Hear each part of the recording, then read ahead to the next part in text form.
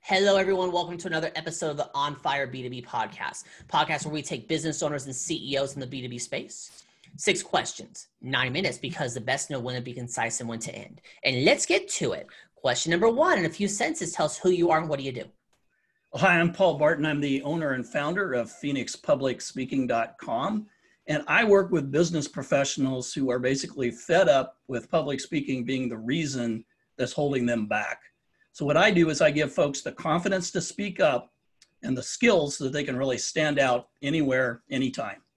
Love it, Paul. Question number 2, what is the best thing about working with businesses? Yeah, I get really excited to work with folks and watch the transformation take place when they really find their own unique voice and really empower themselves to be able to deliver their messages. Perfect. Question number 3. I'm hearing from other top executives that getting in front of decision makers is a challenge. What are your thoughts?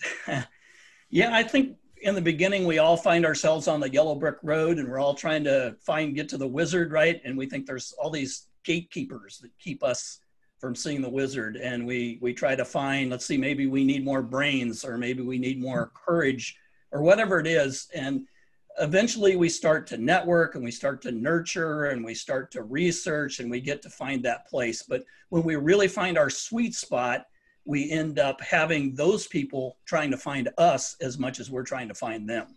Perfect. Absolutely there. Question number 4, what advice you share with other companies working in the B2B industry?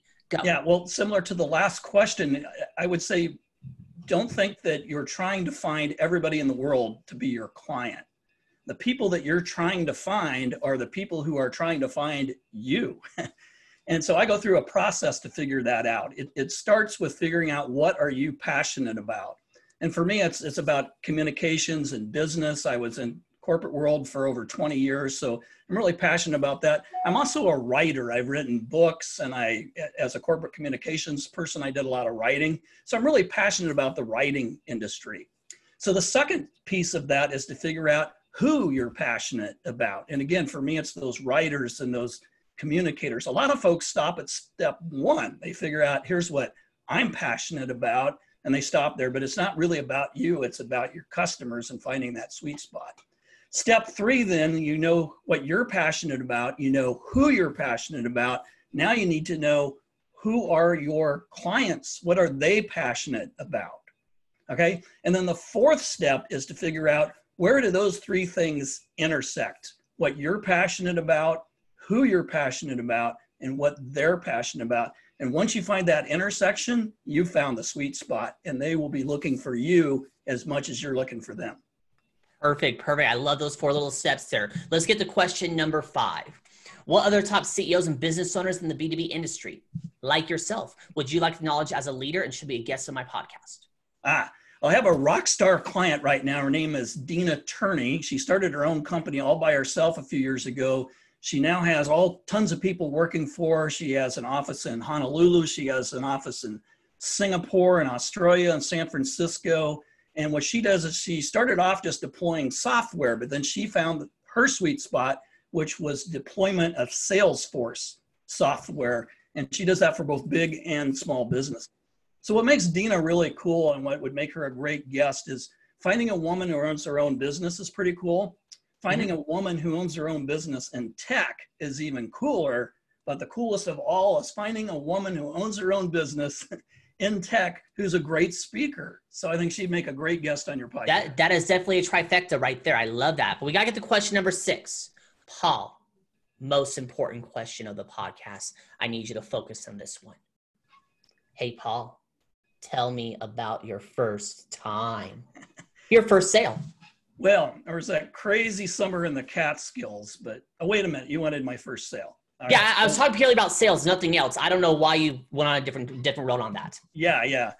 So my first sale, my first client as a public speaking coach was a pretty interesting character that I'll always remember. He was a Phoenix firefighter. Actually, he was a paramedic as part of the Phoenix Fire Department. He'd worked there for probably 20 years, big strapping guy, 6-footer, pretty tough guy, and had nerves of steel when it came time to going into a burning house and pulling out, bodies, which may be alive or dead. But when it came time to deliver his daughter's wedding toast as the father of the bride. The guy was scared to death. So he came to me, we got him up to speed. We gave him techniques. He got rid of his anxiety. He was able to deliver a really great message, and he ended up having so much fun with it. Now he's in Toastmasters and he speaks all the time. That is awesome. That's really cool there. You got someone who was like a big burly guy and was able to get him to open up on speaking. That is awesome. Paul, you have 3 minutes and 45 seconds left. Promo time. Ask me a question. Talk about the weather. Or since the best know when to be concise and when to end, we end early. Go. Well, I'm just fascinated by people who have developed really strong personal brands and people who are just really comfortable in their own skin and they've really got it figured out, which is why I was so excited to be on this podcast, Bob, because you have figured out all of those things. So I would love to ask you about how you develop the personal brand and very specifically, what's the origin of the hat? Okay, so origin of the hat. I used to be a political consultant. And I literally stumbled into it. Like people ask me, what did you do before being a political consultant? I was a professional couch bum. So that's how big of a difference it was there. So I'm talking to my buddies and I'm not a famous name. So like my last name doesn't mean anything in politics.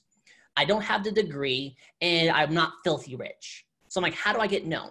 One of my friends who had a little too much to drink was like, man, you're gonna be like the Mad Hatter of politics, aren't you? I'm like, let's work with that. So I started wearing this hat, and I don't know if you've ever been to a political event, and it doesn't matter this, right or left. Every single time you see someone you have to do this, hi, and I'm like, no, I refuse. So I wore the hat, and I would go look at them, and I would just do a little, just like that. And because of that, I got really known, and that was part of the branding there. So, and then the other question you asked me was, how did I build this brand? Basically, was really talk to a couple of people, because obviously in the online space, there's so many people that they talk about, be the teacher, you'll be the Yoda. And I'm like, but I am not a happy-go-lucky, perky person. Like, I'm not going to tell you you're great and wonderful if you're not, if that makes sense. So what he did was he's like, well, think of any movie, any TV or movie, and think of your favorite mentor. And I'm like, Patches from Dodgeball. Guy's in a wheelchair, he's cranky. All he cares is that you're better at, dodging balls. So again, if you can dodge a wrench, you can dodge a ball. So basically I was like, great, I can still be myself, be authentic, and still give value. So that's the answer to that. Excellent. There we go. You do have 1 minute and 27 seconds left. Promo time. Do you want some? Sure. Yeah. I hope folks go out and check out my website. We have virtual one-on-one coaching and Zoom calls like this. We also have online courses so you can defeat public speaking once and for all, right from your kitchen table, or polish up your skills, because it's harder than ever to engage people now that we're in a virtual world. It makes it even tougher. So you need to have those skills sharpened even more so than before, and we can help you out. Love it. You pulled it off. 6 questions, 9 minutes, because the best know when to be concise and when to end. Your website, say it. PhoenixPublicSpeaking.com. In the description, it's magic. Paul, thank you so much for being on. Tip of the hat to you. All right. And for everyone else watching or listening, make sure you check out more episodes of the OnFire B2B podcast. My name is Bob Clark. You all have a wonderful day now. There's the stop button. I found it. Talk to you later. Bye.